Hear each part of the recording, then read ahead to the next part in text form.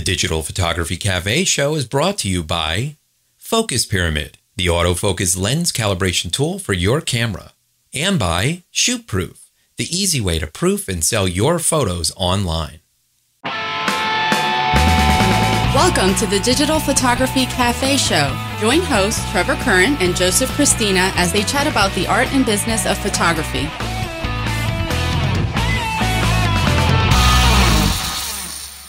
Hey everybody, welcome back to the show. This is episode 116. I'm Joseph Christina here with my co-host Trevor Curran. On last week's episode, we talked about Fuji discontinuing some of their film lines, ad-free TV from Apple, and asked the question, can working for free be profitable?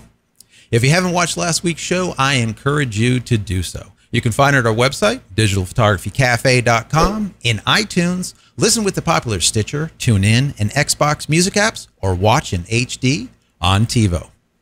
Hey, Joe. We are back after a week off. How you doing, my friend? Very, very well. A little bit rested. Good. That's important. Yeah. So, yeah, last week we took our week off and kind of, you had a lot of work to do. I ended up going on vacation. We went up with the family to Orlando. Nice. And, you know, we do that. Sometimes in the summer, we always do in the winter. It's a lot of fun when it's cooler down in South Florida and you have less of the, let's say, the travelers from up north as well as Europe that kind of clutter up Orlando, and it just gets to be nuts for us. Sure, you know, yeah. the locals. Yeah. But, you know, it wasn't all sun in the fun. We ended up, fun in the sun. We ended up with like a tornado. And we were on the top floor of this hotel and started hearing like this freight train coming by. And yeah, and that's scary outside. stuff. I mean, normally you guys don't get tornadoes down there, right? You just get the hurricanes. We get the occasional tornado that blows through up here in the Northeast, but ours are small. I mean, we've got little tiny things. They'll knock down a tree or two, and usually that's about it. But yeah, I mean, down in Florida, you don't normally get them. We don't get them. It's scary. And they're small. The same thing over here. We'll get water spouts sometimes over the ocean. Right. Sometimes we'll get something, a little something, but never nothing really big. But yeah, it was like, what's going on here? We're supposed to be, having fun, with, in the pool, and all of a sudden we have lightning storm. Our hotel goes without electric for like an hour and a half. It was one of those things. But, you guys are all huddling in the bathtub, right? Yeah, bracing for impact. Yeah, we're not in Kansas, so we're pretty good. But yeah, we're used to this kind of stuff. We get the hurricanes, Yep. But talking about hurricanes, it's like we haven't seen a hurricane for quite some time. Say not that I want Yeah. to see one. They're going to be rolling through soon. Yeah, when we get hit hard. I remember one year we ended up getting, like 2 or 3 hurricanes within like weeks apart, which is just, it was kind of nuts. Generators going we did all crazy. Yeah. Absolutely. We have the kids, going back to school. So we did this back to school shopping, which we love, and my wallet loves it even more. Yeah, so we did that while we're up there. And you did a couple park things too, I guess. Yeah, we did some parks. Orlando has so much to offer. I mean, it's not just so Disney. much. I mean, there's so many different things to do up there. You know what we saw? We saw the Titanic exhibition type thing. It was really, really phenomenal. I encourage anyone that goes to Orlando, definitely check out this Titanic exhibit. It's like on one of the main drags. And they just did a phenomenal job. They had like a lot of the pieces from the Titanic was there, but then they also like recreated certain areas. And the thing that was really cool, you had someone that actually, it was like a guided tour, but the guide was actually, I mean, he spoke like, I don't know, Gaelic or something. I mean, it was hard to understand him, but It was like he just got off the boat. He did a fabulous job. I mean, he had, people crying. I mean, it was just really, really intense. They did a fantastic. They even had like the iceberg at the end. So they were telling the story of the Titanic, not just here's a piece from the Titanic. Okay. Yeah. Gotcha. No, it was like from beginning to the end. It was like you started out where you were, you had your ticket, and what was really cool is they gave you like one of the manifests, one of the person's like information, and you were that person. And at the very end, you got to see this board with all these etched names, and the names that were hollow were the ones that didn't make it, and the names that were full are the ones that made it. And you were able to find out if your person made it. Wow. And it was just really, it was moving, it was touching. They did a fantastic job. It was worth every penny. So were you the Leonardo DiCaprio character standing there? I'm the king of the world. I wish it was. They did have like the little car, you know, and he was like, yeah, ladies, you'll know what this car is all about. Oh, yeah. Celine Dion from the movie. Singing. Yeah. So, but yeah, they did just a fabulous job. It was nice. It was really cool. So, that's good. But, it's good to you get away for a couple days. You know, you gotta. It's summertime. We all need that little bit of a break to recharge the batteries. I mean, we're going to be doing a couple day things here and there. I've just been kind of really busy this summer, which I guess is a good thing. I mean, I don't want to complain about it, but you know, it really would be kind of nice to be able to just take the week off and go away somewhere for a little while. But honestly, I just have a lot going on right now, and I can't really afford to take the time off. So we're just going to do a couple day things here and there. We're going to hit the Jersey Shore, go to a couple different places down there. We've got a park that's local to us that we're going to take the kids to. It's like a water park and, you know, amusement park and stuff. So we went there once this summer already. We're going to go back again. That's always fun. They have a blast. Right. And it's geared for smaller kids anyway. So so it's perfect for us. And that'll be it. We're hoping we were talking about earlier that you actually spent some time working on a project that you've been, you know, trying to work on, you know, through all of everyone else's projects, and you finally got a chance to work on your own, right? Yeah, you know, I am the typical plumber with the leaky pipes. You know? The shoemaker that goes without shoes. Yeah. You know, we always talk about websites, right? How important it is to have a website, show your work, have information there, contact information, all that stuff.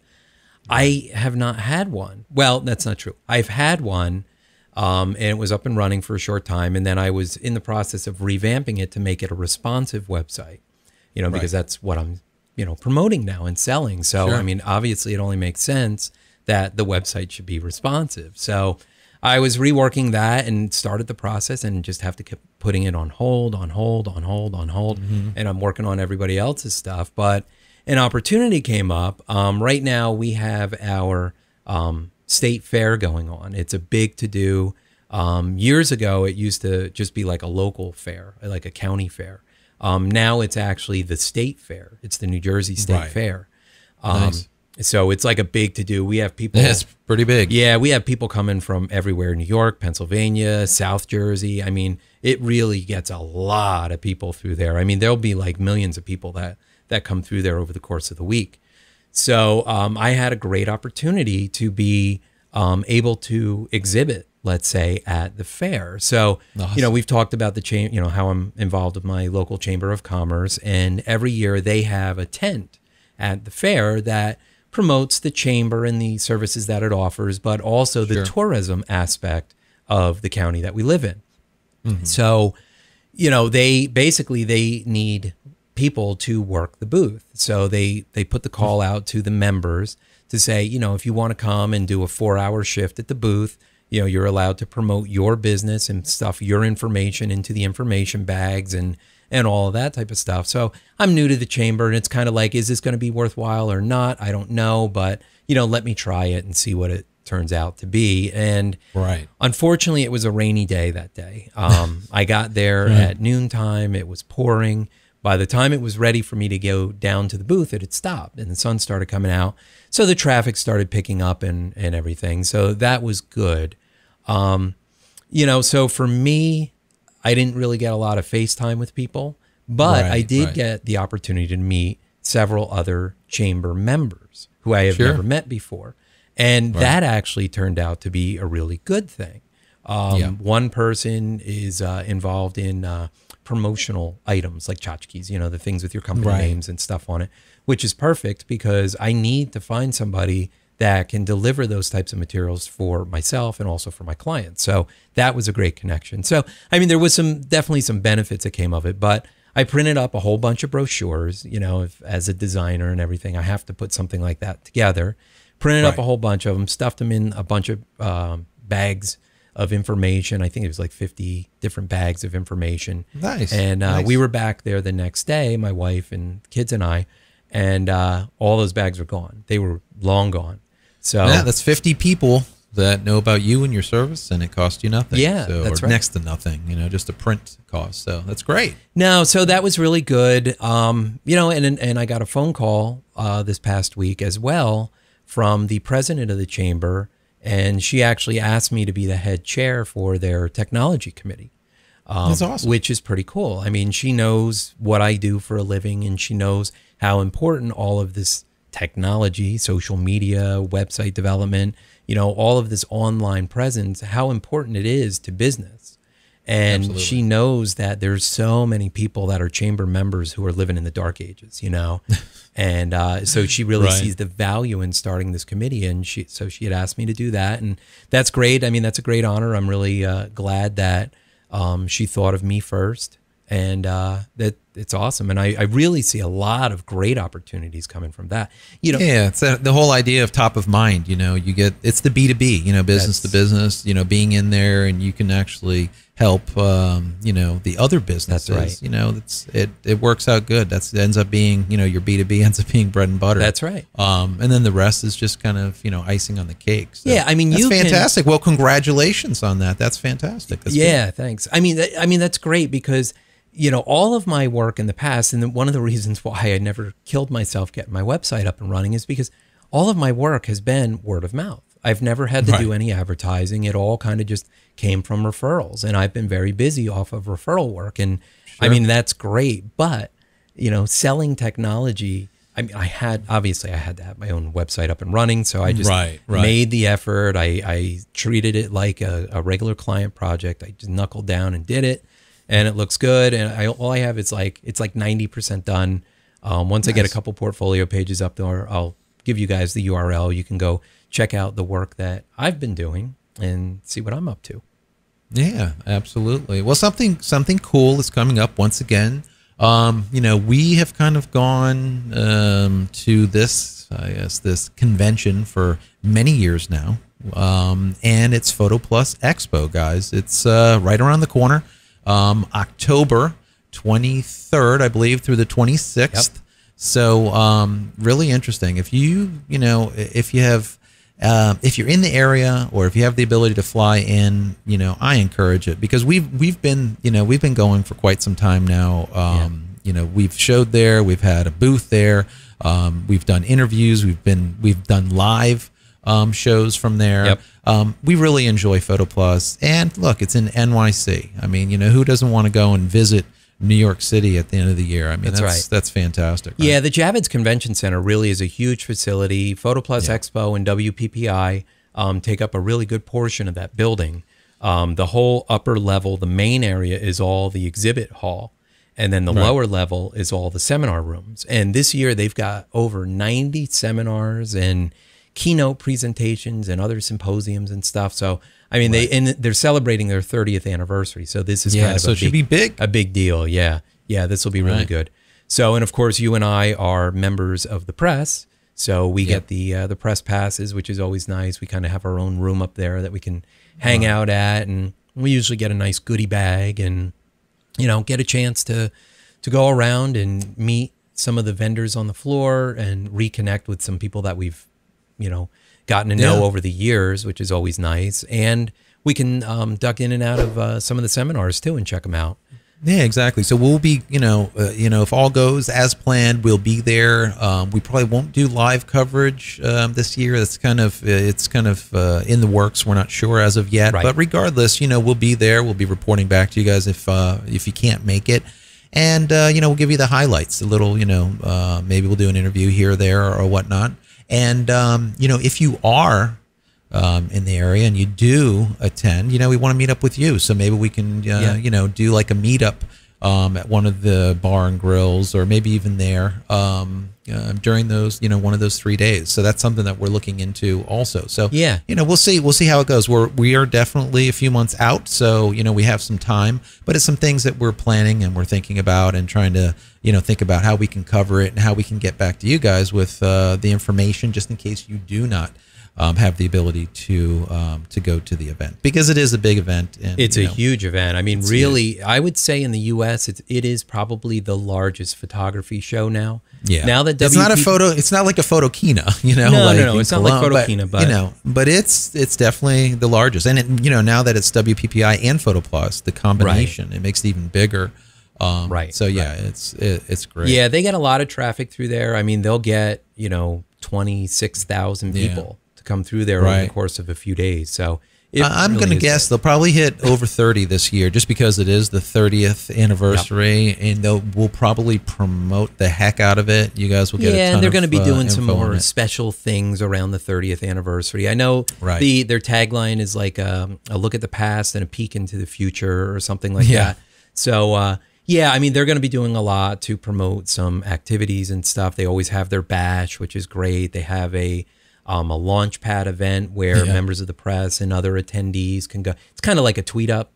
That's what it started out. It started life as a tweet up, and now it's kind of turned into a product showcase, let's say. Yeah, like kind of meet the people before you meet the people on the floor. Right, exactly. Exactly. So yeah, if you guys are interested into it, definitely go and register soon, because right now I believe you can get tickets for free. Later on, you're going to be paying, I don't know, 50, 75, something like that, dollars to get in. So you definitely, if you want to, if you're thinking about it, go register. It's free. Get your tickets. And if you can't make it, at least you've registered. They do that to pull as many emails in as possible, I'm sure, to try to get it. And also to get a grasp on how many people will attend. And it helps them as far as ad promotion and a lot of other things, I'm sure, for them. I'm sure it helps them out a lot. Yeah, definitely. Yeah, and it helps you out, right? You get in for free. Yeah, you get in for free. You can get into the trade show floor for free. The seminars do cost. You can buy them either a la carte, or you can get like a day-long seminar pass or whatever. All that information's on their website.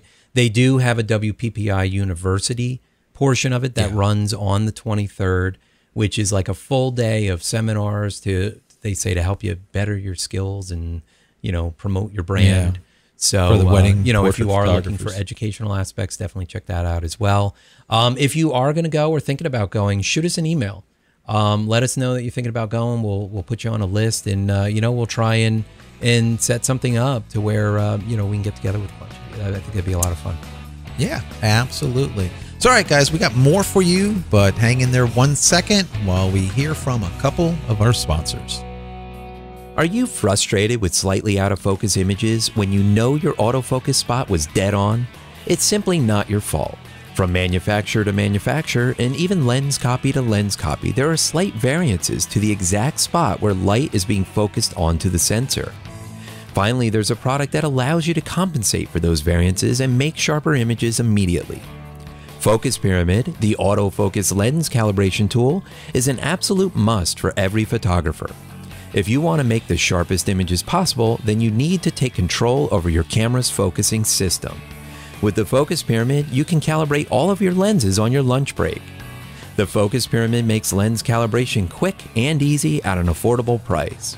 So give your lenses a new lease on life and take your photography to the next level. Head over to focuspyramid.com/DPC and get an additional 10% off just for being a show listener. As photographers, we're always trying to increase sales and profits after every event. We shoot an event and have hundreds or even thousands of images that just sit on our hard drives. Perhaps a better workflow would increase sales by getting those valuable images in front of the client. That's where ShootProof comes in. At shootproof.com, you can have an online gallery for all of your clients' proofing needs. ShootProof helps increase profits while building your brand and securing your photos without charging commission fees on sales. ShootProof galleries display your photos beautifully while helping to streamline your workflow and automate more of your business through their intuitive studio control panel. Once approved, photos can be directly fulfilled through ShootProof's various professional lab partners or fulfilled by you. All ShootProof plans have the same feature set. You simply choose the number of client photos stored, decide what products to sell, and the price. Try ShootProof today by taking advantage of their free 30-day trial offer. As a Digital Photography Cafe viewer, ShootProof is offering a 20% discount off any of their premium plans by using promo code DPC20 at checkout. ShootProof.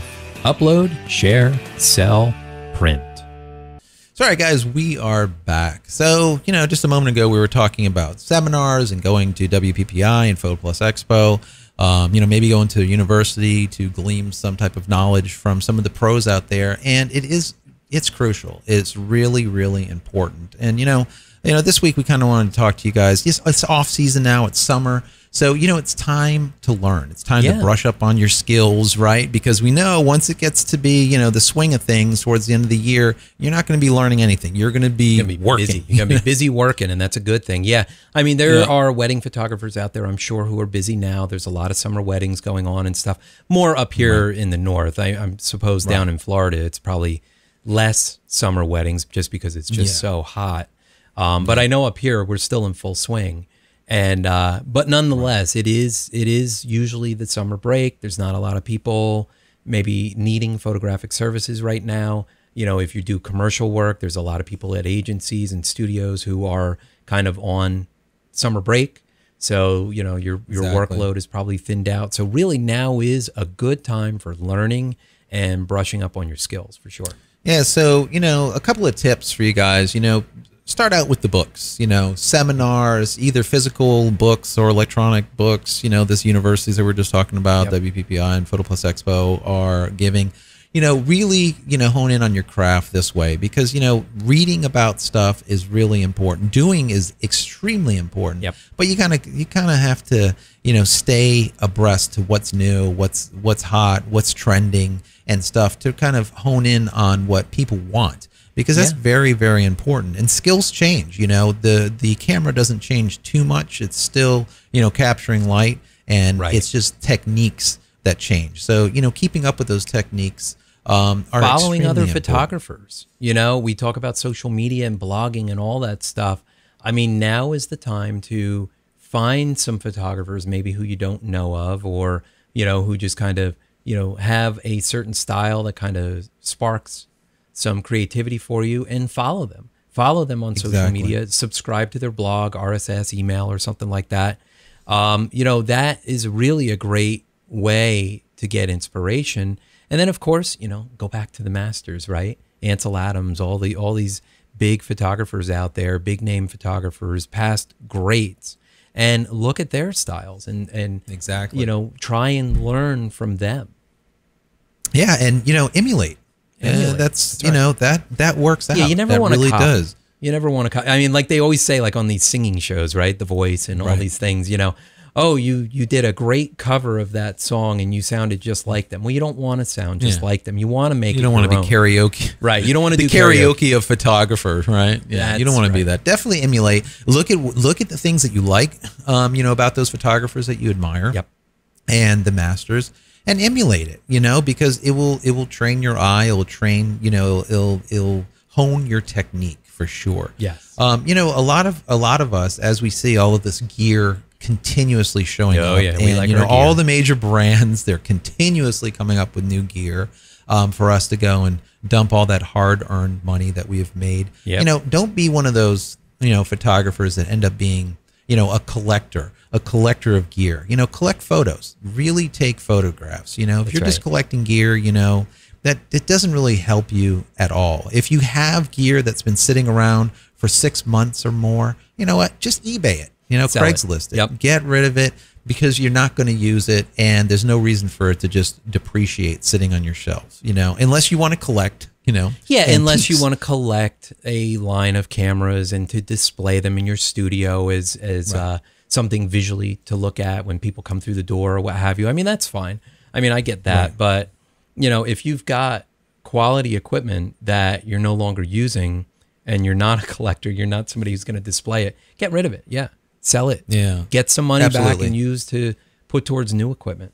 Yeah, and this is most important when it comes to camera bodies because camera bodies are basically like toilet paper. Yep. It's fully disposable. There's no value to them at all. You pay $6,000 today, in 5 years it's worth $600. Yeah. Or less. So That's right. the bottom line is if you want to collect something, collect lenses. Those lenses will be around for a lifetime and beyond. Those are okay to collect, but even with lenses, if there's a specific lens that you used on a specific product, let's say a macro lens, and you just haven't used it for a year now, just get rid of it. Right. There's no, I mean, if you do, obviously that means you don't do a lot of macro work. And if you need it, just rent it and then give it back. There's no reason for it to just sit there and collect dust. It's not going to, it doesn't help your bottom line at all. So, one other thing that's very important is, we've always said this is very important. The best camera is the one that you have in your pocket. Oh, yeah, that's Chase Jarvis. It's thing, so, right? yeah, it's so important. Yeah. And, so many people will keep a camera on them, but what they'll do is they'll have the cap on, the thing will be off. It's like, no, take the cap off, take it out of your, camera bag, have it in your hand, make sure it's on. It'll shut off automatically anyways. Yeah, it'll keep go it on, on standby mode. keep it on standby. Yep. So that you're ready to make that, shot. And that's so, that's so important if you're wandering around, you're doing street photography or something like that. Absolutely. That it's crucial. It doesn't happen. And a lot of people, I know me personally, the factory straps that you get are so uncomfortable. You hang in this big body around your neck with the lens on it, and it's just uncomfortable to wear. And that's why a lot of people just leave it in the bag until it comes time to use it. But you're absolutely right. I mean, go grab yourself a Black Rapid strap. I mean, I love that thing, Joe. I know you use it too. I love that thing. I could walk around with that camera on all day long. It slings over your shoulder to the side. It's not in the way. You can even kind of rotate it around behind you a little bit. Obviously, you want to be careful you don't bang into things with it and stuff like that. Sure. But it really is so much more comfortable, and you're in the ready position. You're ready to go with it. You can leave it in that standby mode, lens off, hood on, just for a little protection there, and just pull it up, bang away, drop it back down, and you're good to go. Absolutely. Another thing that you should, look into is now that you have a little bit of free time, hopefully, during the summertime, many of us, even pros, pro-ams, of course, amateurs, they've never read the manual that came with the camera. I know it sounds ridiculous. I'm the same way, right? I'll figure it out. Yep. I promise you guys, if you could just spend a weekend and actually take a look at your camera's manual from front to back and read through it, I guarantee you will glean something out of it, and it will make your photographs better. I know it sounds kind of nuts, especially for pros. We're like, oh, we know everything. There's something in that camera that you don't know, and maybe the fine tuning or the settings or something that you will know after you take a look at that manual. Well, men in general don't read instructions and ask for directions, right? So we just kind of wing it and figure it out. Now, I agree 100%. And you know what? Our buddy Roch Sillers, I mean, he just recently released a new book for the Canon T5i. In fact, I just got a copy the other day.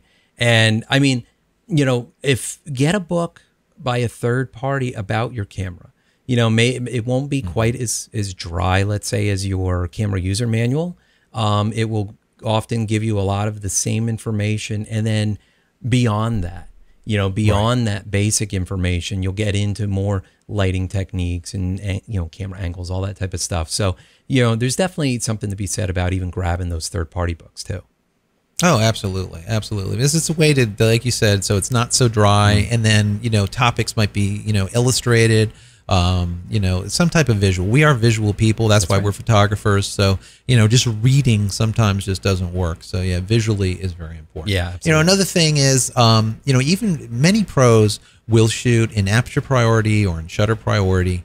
And that's just how they shoot. Yep. And I did that for many, many years. And then finally I said, I'm just going to start shooting manual from now on because I'm missing shots. There's certain instances that you can shoot, shutter priority or aperture priority, and it works out well. Yep. But as soon as I went over to manual and only shot manual, for years now, I just consistently make better shots. Once you dial in a specific room or a specific setting, or let's say you have some backlight, pulling in, from behind a subject. Once you dial this in, every shot after that is going to be perfect every single time. Whenever you use like a, shutter priority or an aperture priority, you're letting the camera decide for you. It's guessing. It's doing its best. Right. I mean, it's programmed to do its best, but you will miss great shots consistently. Yeah. Whereas if you would just figure out manual and just only shoot manual, you will get those dead on. I encourage you guys that if you like shutter priority or if you like aperture priority, which a lot of you do, shoot a shot with aperture priority, take a look at those settings, dial them in manual, and leave them there. Especially if you're going to stay in the same room too, because and tweak it. aperture priority is, I mean, if you're doing some outside shooting, let's say, and you're going for that real shallow depth of field, and you've got your lens wide open and you're letting the camera adjust for itself, and it's consistent lighting and stuff like that, then you'll probably be able to get consistent, decent shots. But you're right. If you take those settings, drop it in manual mode, and then tweak it a little bit, and now you may actually get even better results.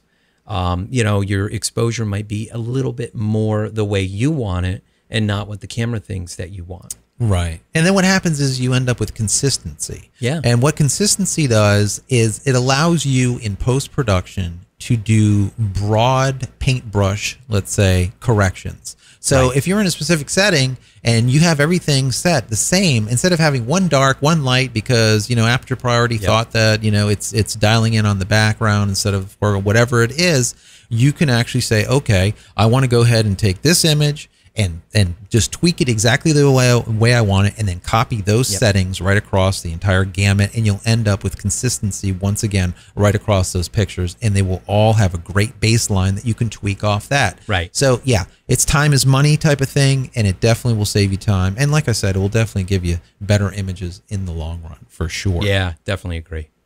Another thing that's important, guys, if you don't do it already, is document those photos. You really need to make sure that every photograph that you share online is well documented. We know that Google and all the other search engines, Bing and so on and so forth, are continuously searching for metadata within images as well as data that is encompassing photographs. That's what it does, and that's how it discerns what that photograph is of. Because it doesn't know. It doesn't know what the photograph is. So, really document it. Tell a story about it, whatever it is, and keyword that documentation, because that will get that image seen by a greater number. Very, very important. And don't forget to put your copyright in that documentation. That's also very important, right? Yeah, definitely. Definitely. I mean, absolutely get that metadata into your files through Lightroom or Aperture or whatever. Also, the watermark. Because now you've got it online, and that metadata is good and all. And we've talked in the past how Facebook and some other sites strip that metadata out. Stripping. Yep, strips it right out. So at least having a watermark of some type of on there, a logo, just some simple text or whatever, that's really going to help at least give you credit. And if you're any type of portrait photographer, wedding photographer, anyone that deals with people, be sure to get to know them. Don't just stick your camera in their face. If you just talk to a model, it doesn't matter. It doesn't matter if they're a pro model or if it's just an everyday person. If you just get to know them for a couple of minutes and they have this nice comfort, they're comfortable with you, you will produce better images because they will be able to give you better images. So it's very, very important to get to know your subject and not just to jump in there and just start shooting. And so many of us know, we're especially in the studio, you're like, next, and we're in there and we're like, bang, bang, bang, bang. It's like, take those 2 minutes to really get to know the subject. It will help a ton. Oh yeah, absolutely. Absolutely. So anyways, another thing to take into consideration, now that it is summertime and a lot of us are out there, shooting, let's say, at events or parks or whatever, doing that, travel photography or whatnot, if you're at a specific location and you're seeing everyone shooting something all at the same angle, well, now what photograph or what angle not to take. Yeah. Change it up. Shoot from the opposite angle that everyone else is shooting from. It's very, very important. That too many people just want to just follow the norm and follow the crowd. Yep. It's so critical to be able to get a different image instead of more of the same. More of the same. So I mean, if you want to shoot the same image, shoot the same image, but definitely try other stuff. Experiment. Yeah, absolutely. I mean, that's all part of being a creative. Yeah, absolutely. And, finally, love your subject matter. Love your subject. Yep. It's very, very important.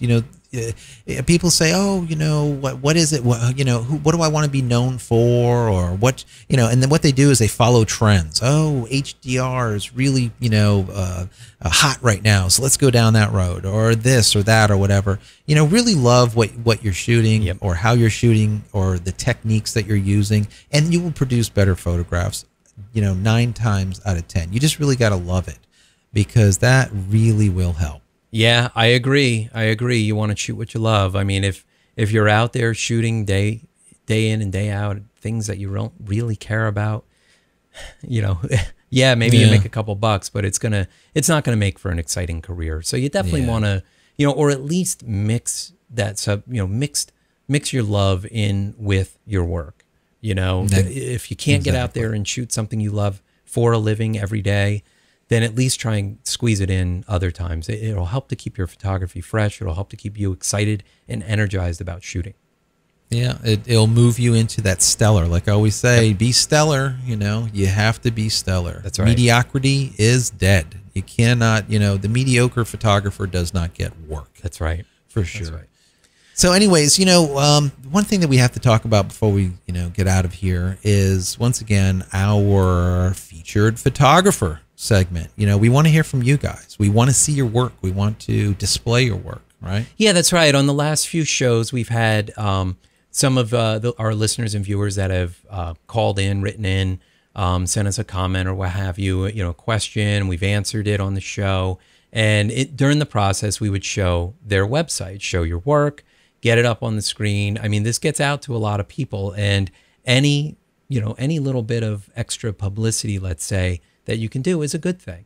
You want to be known within the photo community. I mean, maybe the photo community isn't directly your customer base, unless, of course, you're selling educational information or you have a product that you're selling to photographers. That's a different story, and we'll talk to you about that, about becoming a sponsor. But exactly. But as a photographer, wanting to share your work with the community is a great thing to do. So definitely, send us an email, shoot us a phone call. You can call our voicemail line. It's 440-345-6707. You can leave a message. It is a voicemail line. You won't talk to either one of us directly, so you don't have to worry about that. If you're recording and it doesn't sound quite right, just call back. It's no big deal, Yeah, absolutely. And we'll get you on the show. Absolutely. We need to get out of here, Trey. All right, we are done. So, Joe, if people want to connect with you outside of the show, what's the best way for them to reach you? You can find me on Twitter, and that's at Joseph Christina, and that is Christina without an H. Yes, and you can connect with me on Twitter. It's at Trevor Current. All right, everyone, we are out of here. You can get all of our show notes from this episode by visiting digitalphotographycafe.com/116. Dramatic. And don't forget to send your questions and comments to comments@digitalphotographycafe.com, or simply call 440-345-6707. Once again, that is 440-345-6707, and we will see you next week. You've been watching the Digital Photography Cafe Show with Trevor Current and Joseph Christina. Be sure to subscribe to the show for free in iTunes or through RSS. You can also listen on Stitcher and TuneIn Radio and watch in HD on TiVo. Visit digitalphotographycafe.com for show notes and to connect with your hosts.